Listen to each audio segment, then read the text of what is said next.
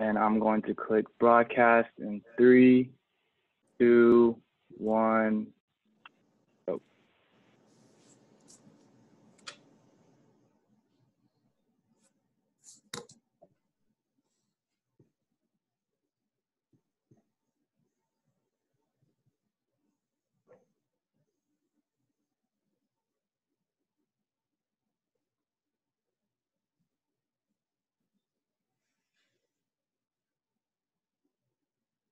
Well, hello and welcome to the Asian American Business Development Center's webinar series entitled Let's Return to a Better Workplace. Our session today, thank you for being with us first off, is hosted by the Asian American Business Development Center. The Asian American Business Development Center, or AABDC, it's a nonprofit organization established in 1994. Its aim is to assist Asian American businesses in strengthening their capacity to compete in the mainstream market, to expand business opportunities, as well as to promote recognition of Asian American businesses' contributions to the general economy overall. Today's session, which is going to be a great one, we would like to thank series partner Hennessy. The webinar series is sponsored by Bank of America, Target, Colgate-Palmolive, JP Morgan, Chase and Company. Of course, always thanks to the sponsors and the series partner Hennessy, as well as the sponsors. This is the third and the last webinar in the series titled Finding Solutions Together. We will highlight lessons from Asian American, African American, and Hispanic Latino American communities and their allies in rallying to fight racism, discrimination, and to, at the same time, stimulate business recovery and community revitalization during this very difficult period. Now, the unprecedented, you're going to hear that word a lot, health, social, and economic consequences of the pandemic has really made the case, or really exposed the gap, the need of bold, focused actions. In 2020, it is important that businesses and the leaders of these businesses work together to try to advance the issues related to social justice, while empowering the multiple diverse communities throughout the country. And by doing so, being inclusive and deliberate in an attempt to together find economic recovery. Our panelists, the other folks you see here, will discuss examples of corporate responses in support of economic recovery from the converging pandemics, what some may call both racism and COVID-19. Some housekeeping notes for you. If this is your first rodeo, and it probably is not, we're excited to hear from our panel as well as you, the audience. So that little button that says Q&A, please use it. Use it a lot. Be nice, but please do engage. I'll be looking at that throughout the conversation, looking for some very good short questions. Also, you can use the chat function if you like, just to be part of the community and the conversation. I'd like to introduce our panel for today. We're joined today by Tim Ryan of PwC, Giles Woodier of Moet Hennessy USA, Stephanie Lomibao Para of Bank of America. And I'd like now to turn it over to our panelists to introduce themselves. And Giles, as our partner for the series, you get that great honor of kicking it off for us. Thank you, Richard.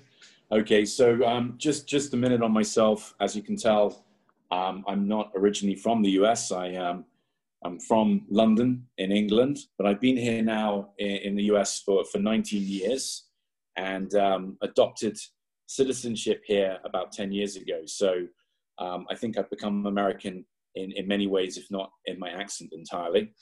I started out my career in London working in the creative advertising space.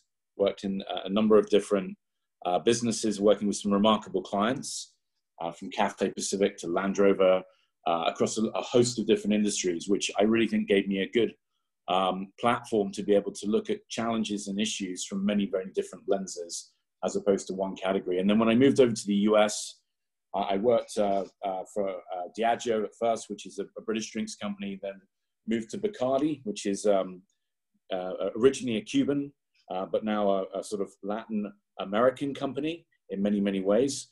Before then coming to Moet Hennessy, where in my role at Moet Hennessy for the last 5 years, I've been running Hennessy Cognac. And Hennessy Cognac, as you probably would all know, is a very, very international brand. But also, if you look at the wine and spirit space, it's safe to say it's probably the leading polycultural spirit brand, one that has a near and dear place in the hearts of many African Americans, Latin community, and the Asian American community. And that's why we have such a vested interest in that space. So that's a little bit about me. And then I think, Richard, I'm supposed to hand over to Stephanie. Is that right? Yeah, why not? Over to you, Stephanie. Great. Thank you. Thank you, Giles. Stephanie Lomi-Valpara, as Richard mentioned. I'm a Senior Vice President and Environmental Social Governance, or ESG, Philanthropy Program Manager for the Bank of America Charitable Foundation. I got my sea legs working in the nonprofit industry for over 10 years before coming to the financial institutions. I worked at WAMU, and I'm so, so proud to have over 11 years here at Bank of America, where we care about investing in the communities that our employees live in and serve. That's 91 cities and communities across the United States, 3 international regions outside of the U.S., with a sole focus on immediate and long-term economic resiliency and economic mobility. Most recently, our company, with the leadership of our CEO, announced a $1 billion over 4-year public commitment to address racial and economic inequalities exposed by the pandemic.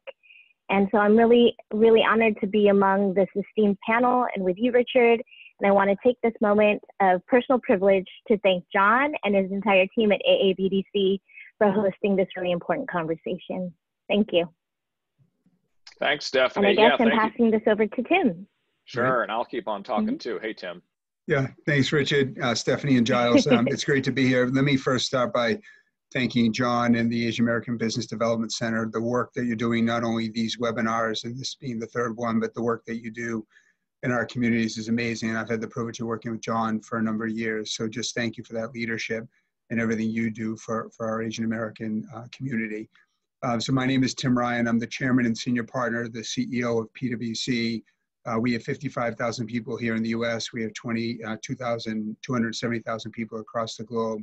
And I've been in that role now for 4 years, just going into my 5th year. I also have the privilege of being the co-founder of a group called CEO Action for Diversity and Inclusion. And that is a group that we started 3 years ago to help the business community improve on diversity and inclusion within the 4 walls of each of our organizations. When we launched that 3 years ago, we had 112 CEOs join. And today we are at over 1,300 CEOs across the United States that represent over 30 million employees in the United States.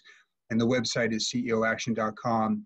We also, when George Floyd was killed, we broadened the scope of CEO Action, and we invited members to contribute a fellow, 1 or more people from their organizations, to create a 250-person startup to work on public policy around racism around the United States. And next week, we onboard the first 250 people that are coming from 150 companies to work exclusively on policy making related to racism across the United States. And that's something we're really excited about, and I'm sure we'll talk about later. It's an honor to be here. The topic is important. I'm looking forward with the panelists and the group to really having a deep dialogue on what I consider to be one of the most the biggest societal opportunities we have in our country these days, which is to be more inclusive. So I'm looking forward to it. Thanks, Richard. Thank you. And thank you all 3 for introducing yourself. Giles, let me start with you on this. What have you seen in your business as well as your partners when it comes to the magnitude of what we are going through? I mean, we're about a half year into it right now.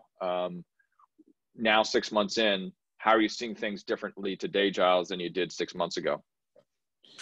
You know, it's interesting. I'm a keen student of history, and I was listening over the weekend to a podcast that talked about the history of restaurants. And this is the first time in human history that restaurants really around the globe have had to shut down, restaurants, bars, locations like that, which is a key part of our industry. The impact on the hospitality industry alone has been horrific. And I know how deeply that's also affected the Asian community, specifically just in New York alone. It's had an overwhelming impact.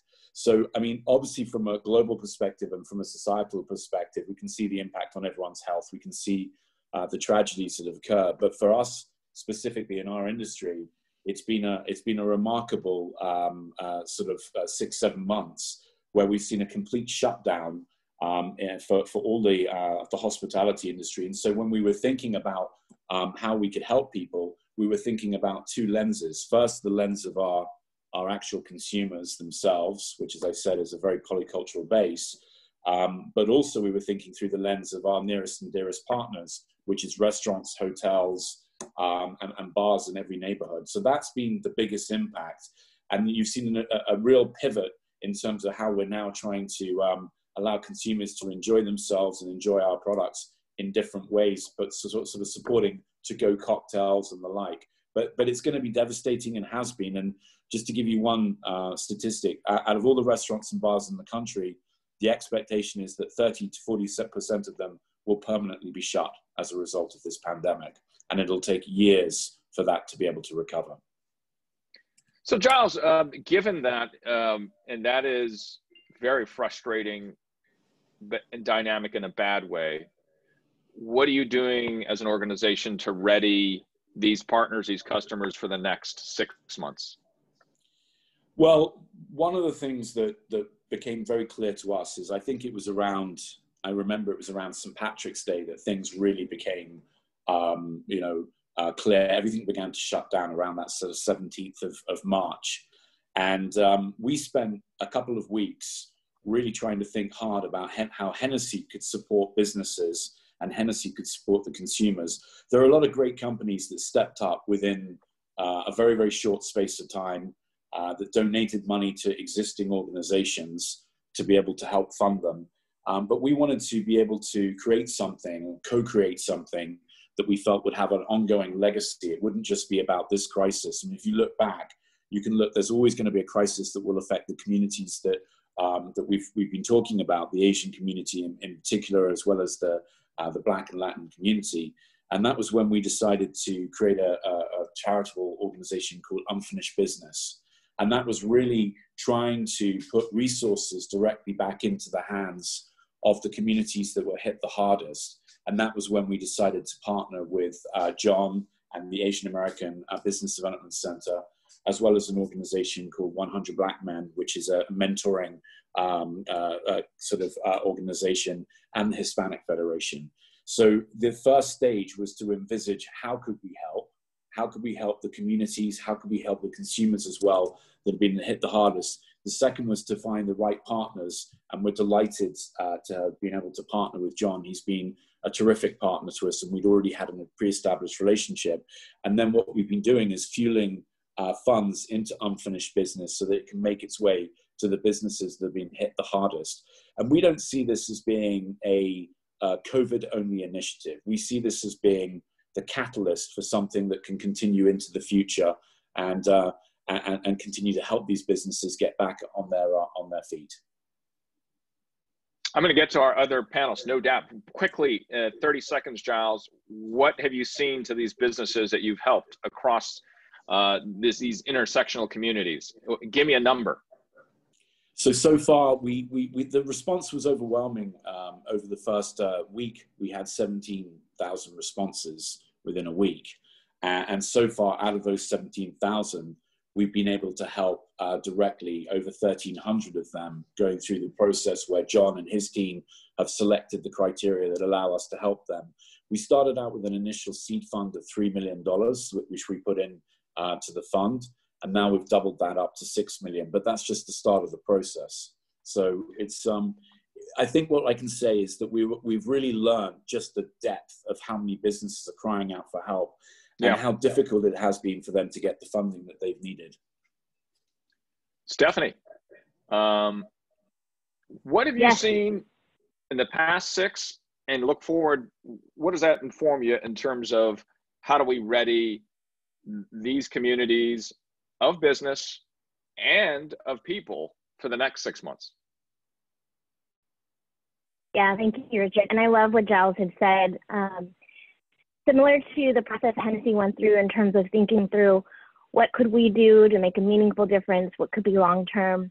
The bank takes an environmental social governance approach to our responsible growth, the way we live our value of bettering the financial lives of people. But 6 months from today, there was the COVID pandemic and the COVID crisis that hit. And we saw a lot of communities struggle. We saw the fragility of the economy, right? Because so many businesses were shuttered. We saw the long lines in food banks, and we thought, here we were investing significant resources into our communities, especially in workforce. And yet when the economy shuts down, unfortunately, people didn't have enough to be able to provide day-to-day resources, day-to-day basic needs for themselves and their families. So we really had to think through, well, what communities are most vulnerable to this pandemic? And then we saw that devastating death of George Floyd. And we heard about so many instances from Ahmaud Arbery to Breonna Taylor to Rashad Brooks. And we saw it firsthand, because now what's different from in the past was some of these instances of racial unrest. We saw it firsthand, we felt it. We knew it was wrong. And it motivated our CEO to say, I know we're doing great work in social justice, we're doing great work to understand the disparities of economic mobility in communities of color, but we need to do more, and we need to do more now. And his push to that 1 billion really does reflect our overall awakening consciousness as a company, but as individuals, about the need for more civil rights and social justice when it comes to racial, systemic racism. And it's not just isolated. For this community and for purposes of this conversation, what's so powerful about today versus 6 months is the interconnectedness, right? We know every human should be treated fairly. And we know that this movement isn't just about Black and Brown, people of color, Indigenous. It's about ensuring that everyone has equitable opportunity for success, and especially with businesses. The presidential debate last night was chaotic, but the one thing I kept taking away, probably because I was preparing for today, is 1 in 6 small businesses will not be able to reopen as a result of the closed economy. We know that they're suffering, and we know based on that McKinsey report that so many of our Asian American Pacific Islander communities and small businesses have been impacted. And so we've been really thinking through how our lines of businesses could be part of the solution, and not just a philanthropy. And so we're doing a lot more investing in equitable financing. And I could go into specifics later on in the conversation, Richard, but just know that our 8 lines of businesses are thinking very, very clearly and deliberately around how we could address racial and economic inequities. Great, thank you, Stephanie. Tim, as you overlook so many types of businesses and sectors, and now you have the comfort of 6 months, if you want to see it that way, but how has the dominant structure of the way business will live in the next 6 months changed? Are businesses now effectively all social impact businesses? Yeah, so thanks, Richard. One of the things I learned in my career is I never say all or none, because I'll be wrong. That's true. but without a doubt, I'll be the first one to acknowledge our world has a lot of opportunity for improvement, whether that in almost every element. One of the things I'm optimistic about over the last 6 months is it's brought the best out of business. The super majority of businesses, large and small, we've seen the best of them. Like when you listen to Giles and Stephanie, and there are 2 great stories among thousands where businesses are leaning in more than ever. One of the things I've seen, and again, we see the world through the eyes of thousands of clients, right, that we serve. I don't view the world as an or world, I view it as an and world. In other words, businesses for decades have been focused on driving profits. I now see them focus on, I don't view it as profits or social, I view it as both. And we're seeing businesses lean in more than ever. It's brought out the best of businesses. When you hear the stories that you heard, we have our own story and thousands have their stories. I think you're going to see more and more of that. The reality is, one of the things that this pandemic has done that's unfortunate, it's widened the gap between the haves and the have-nots. Big and small, we've seen a divergence. So large companies, and again, certain sectors aside, large companies are thriving. And as Stephanie and Giles pointed out, small businesses are really struggling, and this pandemic has widened that gap. What I'm encouraged by is big businesses leaning in. They're dependent on that in the communities, in their supply chain, in their employees, where their families work. And I'm seeing more of that happen than ever before. I think the next 6 months, 12 months, 24 months, you will see businesses focusing more on what we call ESG, so whether it be environmental, social, or governance, doing more than they've ever done before. And we're seeing that at the board. We're seeing that at the CEO levels with leading CEOs like Brian at Bank of America and others leaning in broader than we've ever seen before. I think our sense is that we're at, the pandemic didn't cause it. The pandemic accelerated businesses thinking around broader ESG and the responsibility. But I wouldn't go as far to say it's not about profits, because the reality is investors that require a return on their capital, I think they're one and the same. Like, you can't be successful. You can't be relevant to your customers if you're not balanced. You can't be relevant to your employees if you don't have a focus on ESG. So I'm encouraged by the direction that we're going. I realize it's a choppy world. I don't think it's a straight line, but we're seeing more and more businesses than ever before. And I'll just give you a couple of just brief examples. If you look at where we were 3 years ago around companies who were focused on climate, it was a good number of companies, but over the last 3 years, it's accelerated. It's hard to find a company today that doesn't have a net zero plan to get to net zero as an organization. It's hard to find a company that doesn't have a climate plan, and that's been tremendous progress, and we need to make more. It's hard to find a company that today doesn't have a diversity inclusion plan, and these are now becoming mainstream, and I'm encouraged by that. I'm also encouraged by the transparency that companies are bringing in, more and more willing to be transparent and the like. So I think the next 6 months, 12, 18, 24 will be more of the same, and even at increasing levels. How much, if you had to give it a percentage, Tim, is business going to change long term? Whatever it was before. If it was 100% before, is 30% going to stick long term of the change? Yeah, so that's let me give you my view. I think 100% changes. Again, but let me explain that just to put it into context.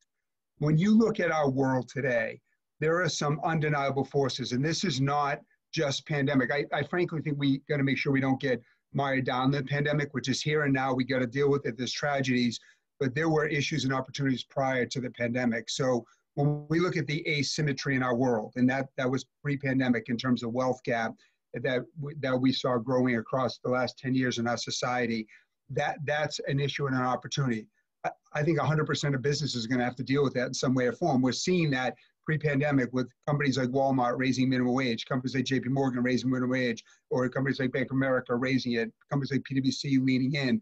That was pre-pandemic. I think it's going to be, companies will have to be all in on that if you want to be relevant. So asymmetry matters. When I look at trust and transparency, we have seen growing trust gap between government and society and business and society. One of the big benefits over the last 6 months is businesses being more trusted. They've stepped up. Part of that's avoiding government.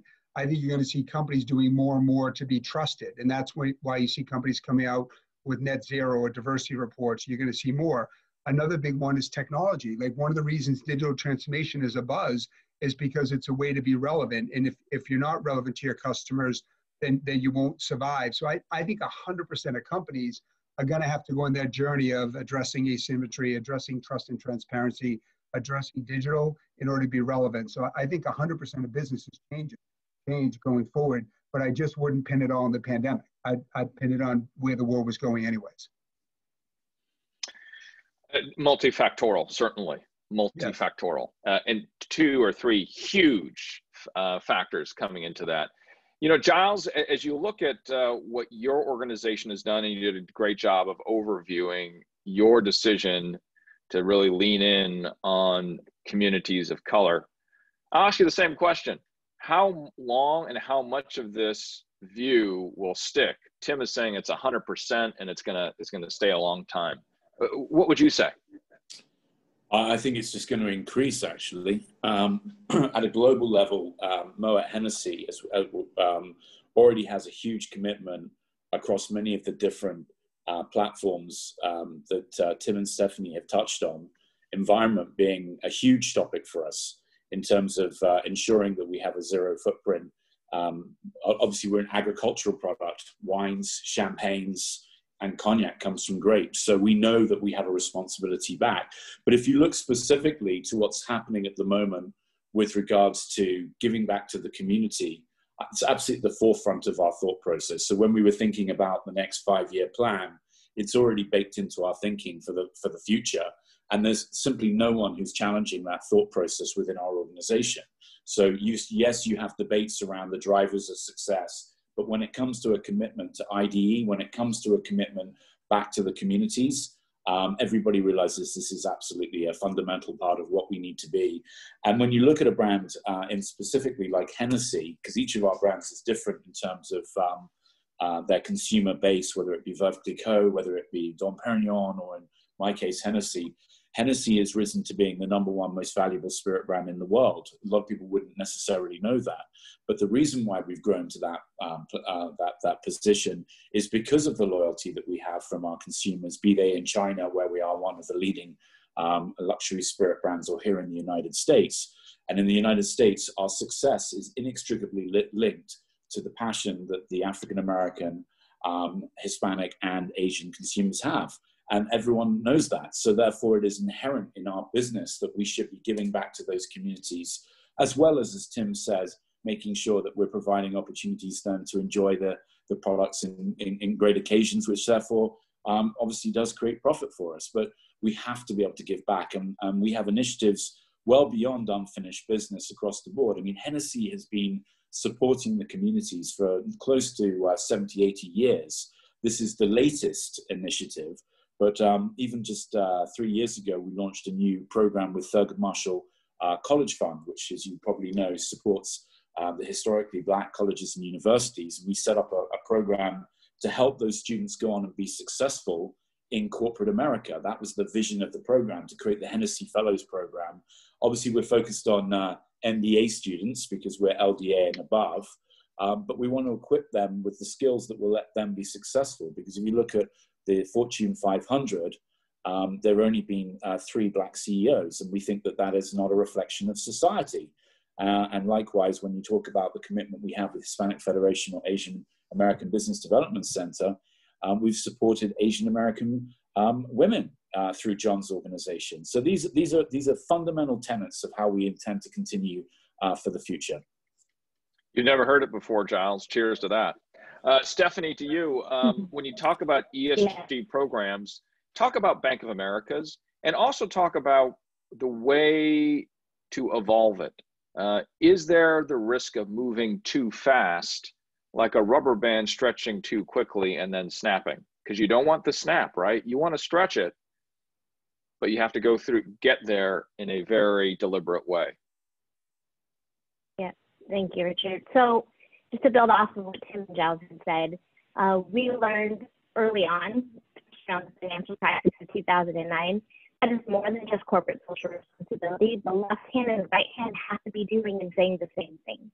And so while philanthropically we invest in a lot of the things around economic mobility, we recognize, and the reason why environmental social governance is so important, that our lines of businesses, the way we operate as an employer, as a financial institution, has to reflect those same values. And so how are we authentically representing these values and who we are, how we do business, and how we're to not only investors, but employers and clients and customers. And so through that lens, Richard, we've really thought about not only COVID, but the racial and economic inequities. And we have this $1 billion over 4-year commitment, which really is a pronounced way of saying we need to do something bold, we need to do something actionable, but it's not a one-time thing. It has to be long-term. This momentum to address racism in all its forms and denounce it as a company and to reflect the values of our employees has to be long-term and sustainable. And I know my fellow panelists have said that, but I can't stress it enough, because one of the things we've done, in addition to our philanthropic commitment and our line of business commitment around investing in minority entrepreneurs and businesses, is ensuring that inside, it prospectively reflects the outside. And so one of the first things Brian Moynihan did is ensure that his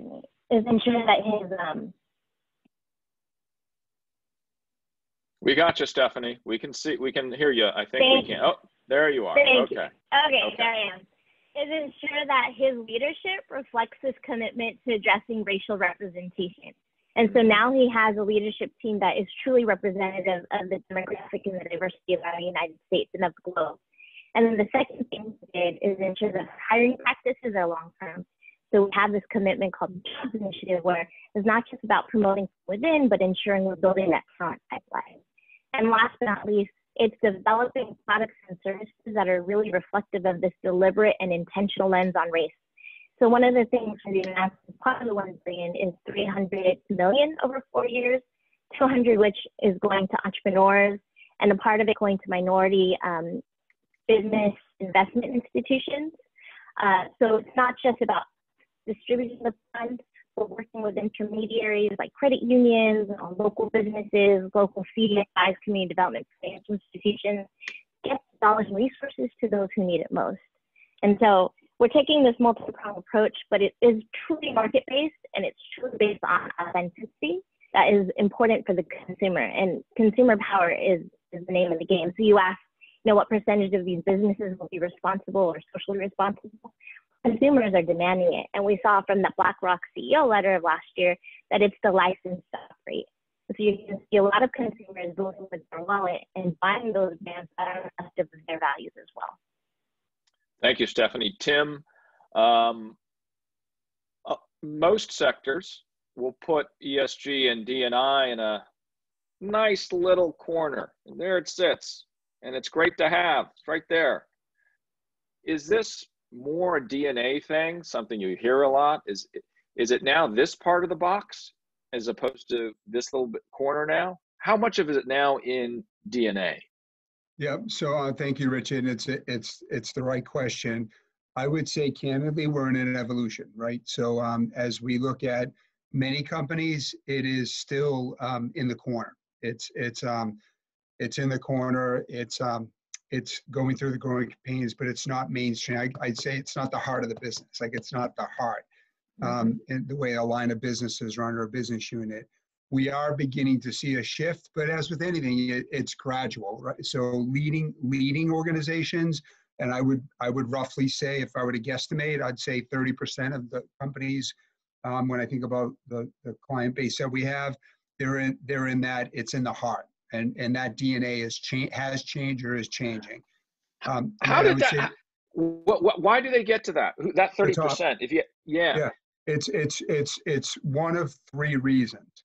One is it often is because the CEO is driving it, and we should understand that business, it takes a long time to change large organizations. Any of us who have operated in large organizations, you don't snap your finger overnight and change them. You have decades and decades and decades of ways business is done, and honestly, it's naive to assume you can change it overnight. Where we see it is, one big reason is when the CEO has decided he or she is going to change it, they change it over a period of years. They make it part of every meeting, they make it part of the strategy, they make it part of business reviews, they make it the way they do business. And we've seen great examples of that.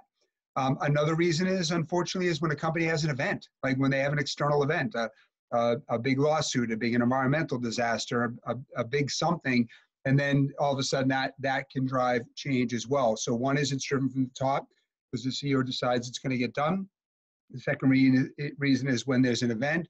Or the third one is some have been there forever. It's small, but some have grown up that way. Like it's who they were from the beginning. But that's the journey they're on. Many of us have always said some version of this statement. Like a company is only as good as its top leadership. And what I'm encouraged by is we're seeing more and more top leadership get involved. I mentioned the group CEO Action for Diversity and Inclusion. If I were to estimate the number of CEOs over the last 3 years where I've spent one-on-one conversations talking about how do you make D&I part of the heart of the strategy, I would say well over 100 one-on-one conversations with CEOs of large companies. And I'm encouraged by that because I'm seeing different thinking. They're asking the questions. They're asking some version of the question, how do I move it from something that's on the side, Richard, to use your words, to get it mainstream? I'm encouraged by, I've had over 100 one-on-one conversations with CEOs on how do you make that happen. 5 years ago, I don't think that happens. Right now, that's the beginning. You got to maintain that progress. You then got to make it happen. But the different thinking that I'm seeing in the C-suite gives me some encouragement and optimism. Yeah, I've got DNI. It's right over here Yeah. if you need it. Yep. If you need it. And that's my air filter.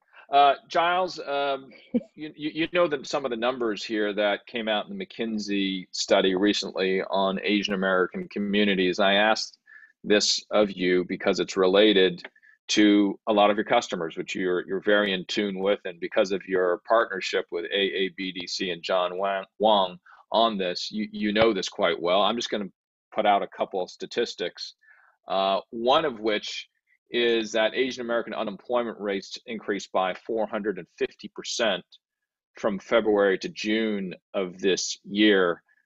That is a greater rate of increase than any of the other ethnic groups.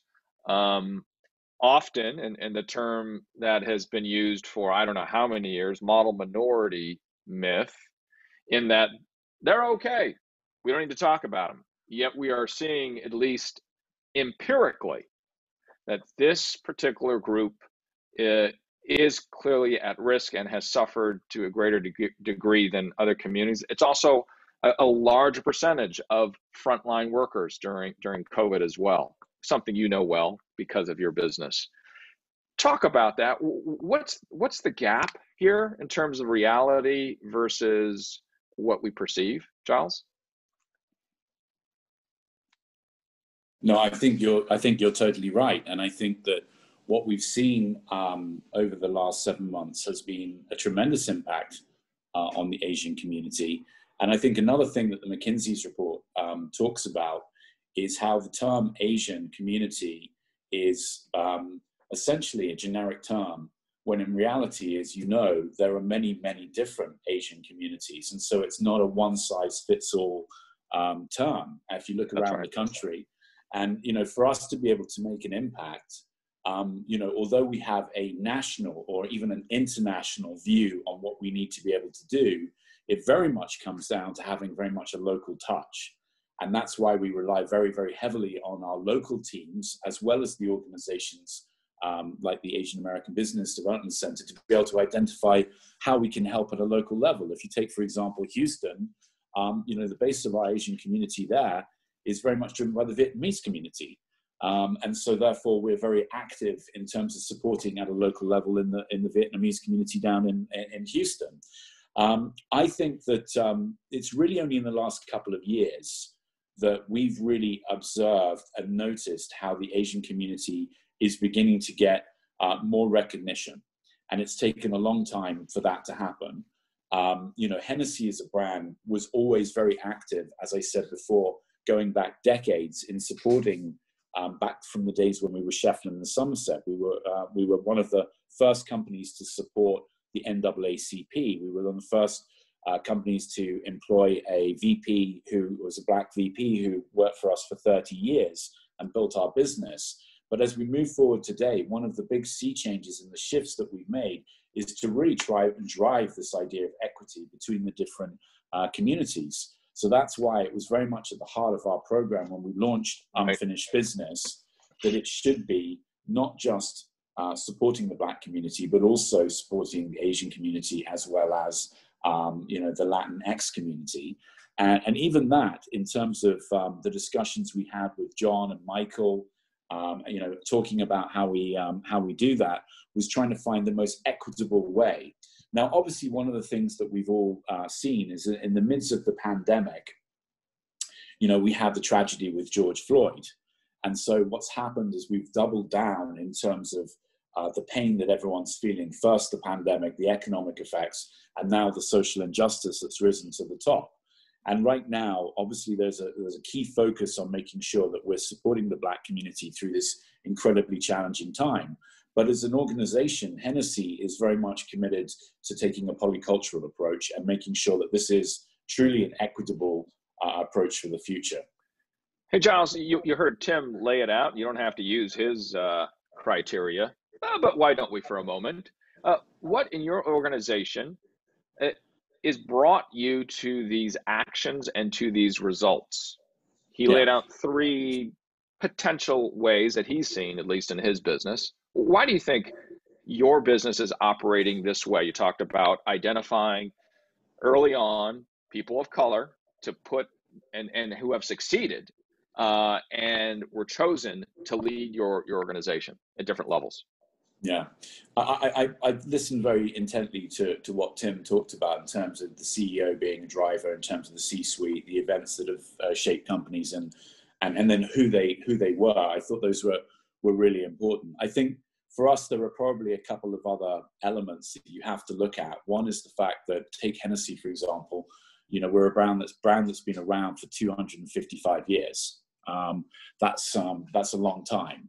And we shipped our first cases of Hennessy XO. This is actually the 150th anniversary of Hennessy XO. We shipped our first cases of Hennessy XO to China 150 years ago. So we have a really deep-rooted historical connection with communities. When the young Black GIs were over in France, they were sitting in Parisian cafes drinking cognac. And this was something they discovered and they brought back to the United States with them as their choice of drink because of the way that they were treated by the French when they were liberating Paris. So there's a part that is truly deeply ingrained in the DNA of our individual brands that helps define them.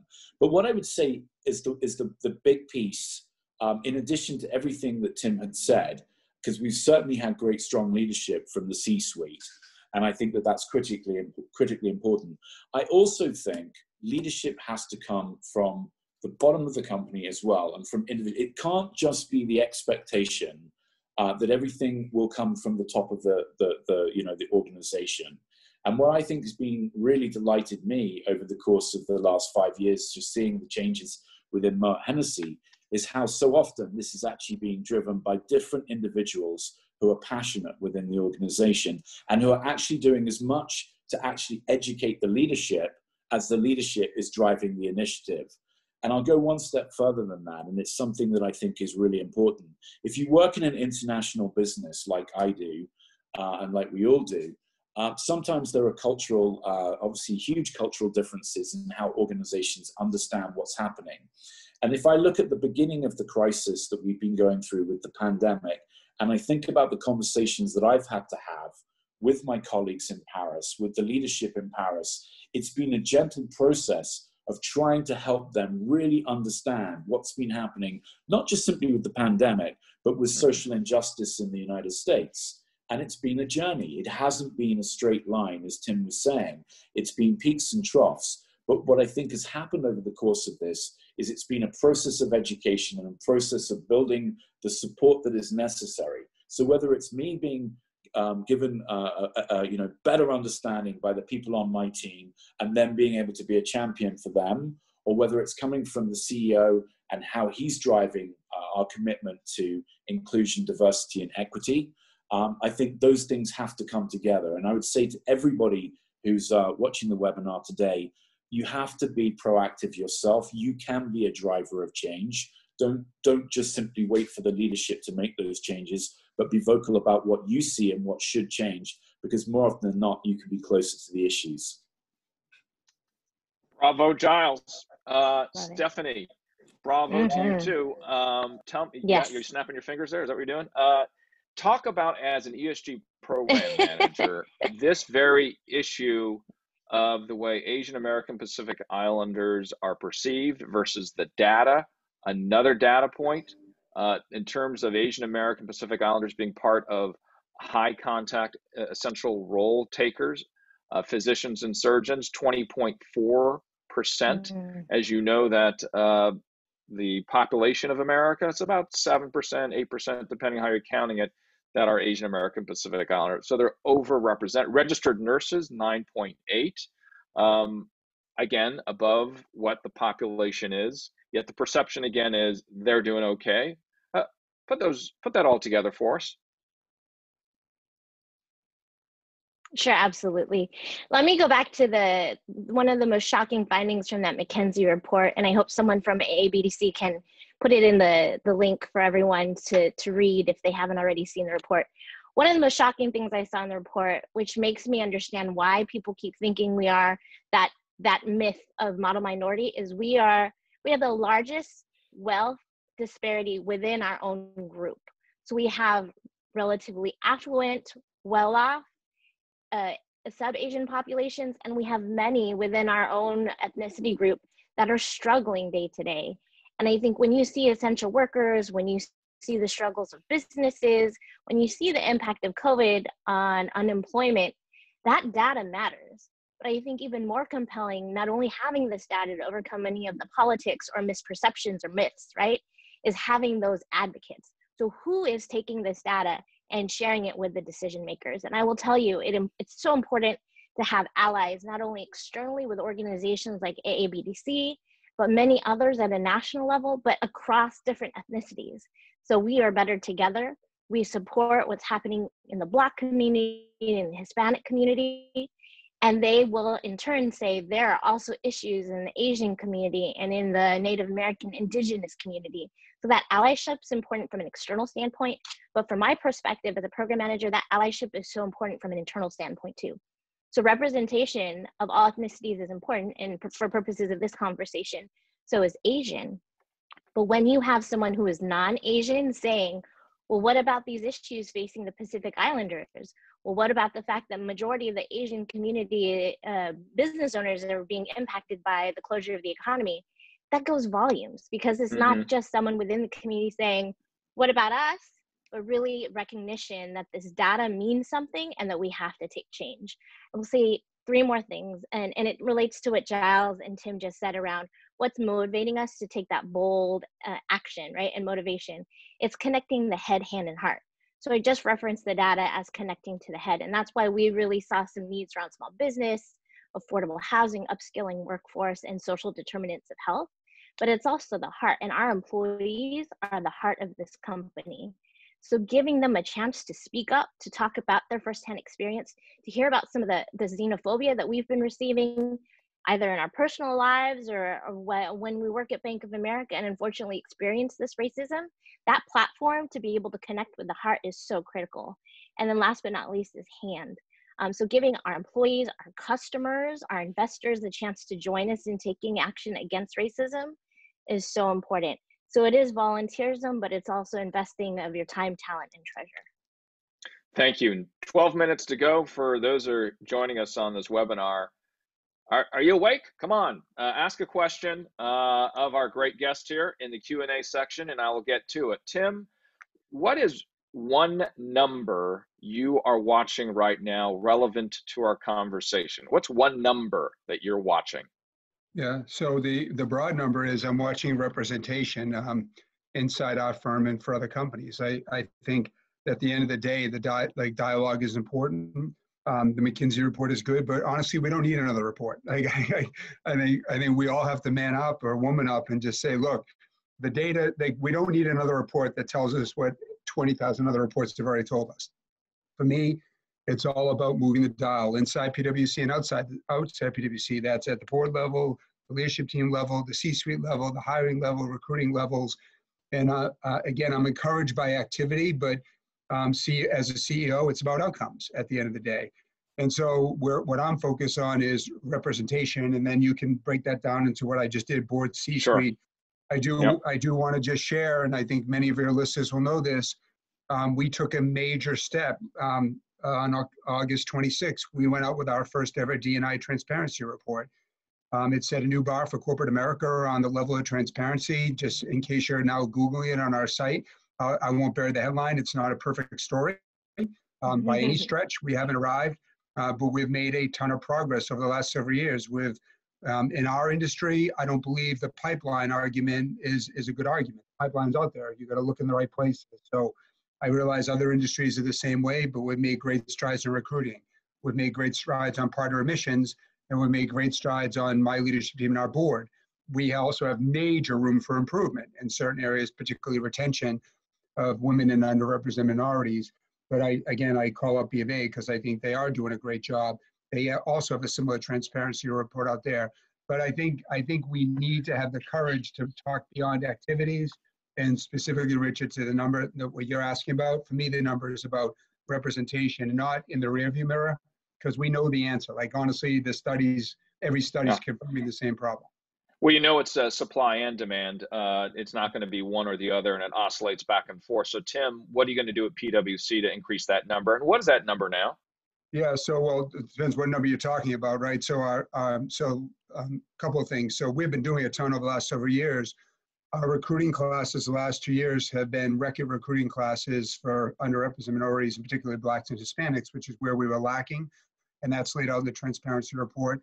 Our partner admissions class in each of the last 2 years has been 50% women and underrepresented minorities. And I just gave you the outcome. Now you asked, what are we doing? What we're doing is we are managing at the heart of the business. Like it goes back to the question you asked me earlier. We have development programs, we have mentors, we have accountability, we have sponsorship. I'm personally involved in those processes, and all those activities are driving outcomes. We, like many organizations that are large, we have a big denominator, right? So I have to be patient as a very passionate and hands-on CEO. When you have a 55,000 person denominator, it progress, when you're adding to the numerator, which is a problem most companies have, you have to realize it's going to take time, but that's not an excuse for not taking action. So what I'm really looking at is not just the denominator, but I'm looking at progress on the numerator in every single area. At the same time, I'm being very careful not to alienate the majority, because to Giles' point, which I wholeheartedly agree, everybody plays a role. And so we are actively, and have been for the last 3 or 4 years, talking to the majority, explaining the why, listening to their views, making sure we don't leave them behind, making sure it isn't interpreted as us telling what their politics should be. And going back to the question you asked, and that Stephanie made, it's a business imperative. Like it's consumers. So I gave you the outcomes, and I gave you the activities that are driving those. You have to make it not a zero-sum game.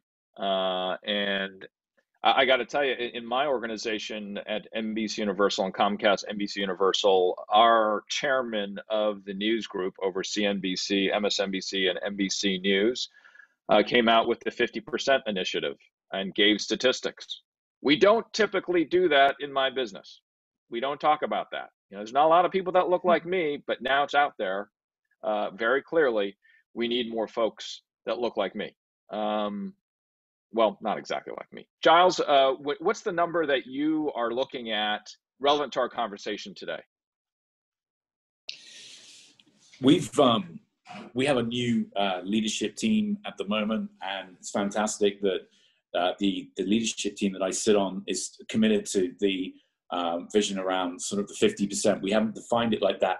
I think that one of the things that we were very early to address was women in leadership, and addressing the gender equality basis first. On a brand like Hennessy, as I've mentioned before, because of the consumer of Hennessy, we've been further ahead in terms of the representation. So take a case in point, take my team, for example. We're about 20% Black, 25% Asian, 20% Latin, and then the balance is white Americans or Europeans. And we're about 80% women in leadership, which is probably an outlier in that regards. But what we know we need to do, as Tim said, is we know that we have to change that makeup across the board over time, because there are functions and areas where there's still a lot of opportunity. And that 50% kind of mark is really what we would be working towards, although we haven't qualified it specifically in those terms to the company. Great stuff. Stephanie, what number are you watching relevant to our conversation? Yeah, so from a philanthropy and a program standpoint, we are trying to be more accountable with how we're attributing the 1 billion over 4 years. We want to ensure that there's parity in giving in the communities we serve, not only relative to the philanthropy, but in regards to the representation of communities of color. So if there's a community that is predominantly, for example, Asian, is our funding, our philanthropy reflective of that parity of percentage in giving? But I think from a broader enterprise standpoint, we know that we can't do it alone. We know that we're not perfect, and we have so much more to offer, more to do to be better at being anti-racist. From a ESG standpoint, I think our mantra is it's shared success. And so one of the things we've done recently, in addition to the 1 billion, is offer a public bond that enables fixed income investors to also join us in investing in addressing racial and economic inequities.